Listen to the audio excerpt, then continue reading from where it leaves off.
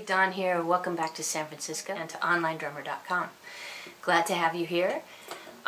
This week we're trying a different sort of coordination for a fill. It's based on a sticking pattern.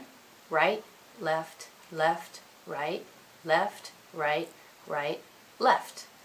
So that's the pattern. I'm doing it twice for the fill, so it's like a group of 4 16th notes. 4 times 4, 16. And trying it in some different places on the kit.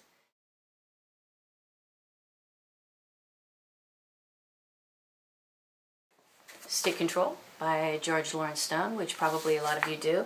A really cool way to get used to this coordination is to just take the whole of page 5 and work on marrying your right hand and your right foot together, slow to fast, practice going faster. And some of them are going to lay really cool and might sound really cool to you, and then you can keep working on those and maybe use them as fills as well. I hope this gives you some new ideas. Have fun. Till next time.